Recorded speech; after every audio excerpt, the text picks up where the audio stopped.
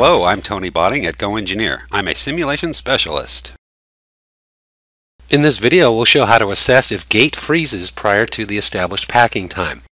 You can use the isosurface plot and the XY graphing utility to assess temperatures. We've conducted a flow and pack analysis on the solid element model with the following parameters. The plastic glass transition temperature is 244 C. The filling phase time is 1 second. The packing phase time is 7.5 seconds, and the cooling phase time is also 7.5 seconds. First, we'll look at the XY graphing utility. You can examine temperatures at points in the structure throughout all phases using this utility. Under the Results folder, you can activate the XY graphing utility. Here's a graph showing the nodal temperature with time at 2 points in the model. I'll show the points on the model. Point number 1 is directly at the gate. Point number 2 is in the cavity at the last position to fill. Now let's have a look at the graph.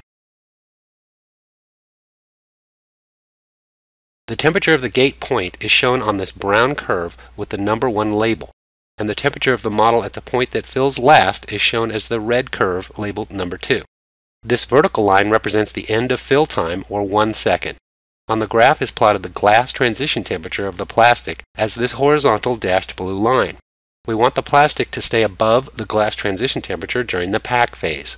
You can see here the effective packing phase is represented by the distance from the end of fill time to the time when the plastic cools to the glass transition temperature. In this case, the effective packing time of the gate node is about 3.2 seconds. The effective packing time of the point that fills last is about 2.8 seconds. The specification calls for a packing time of 7.5 seconds, so this falls short of the desired packing time. You can also look at the temperature of areas in the model at the end of the packing time. Right-click on the Pack Results icon to read the packing results.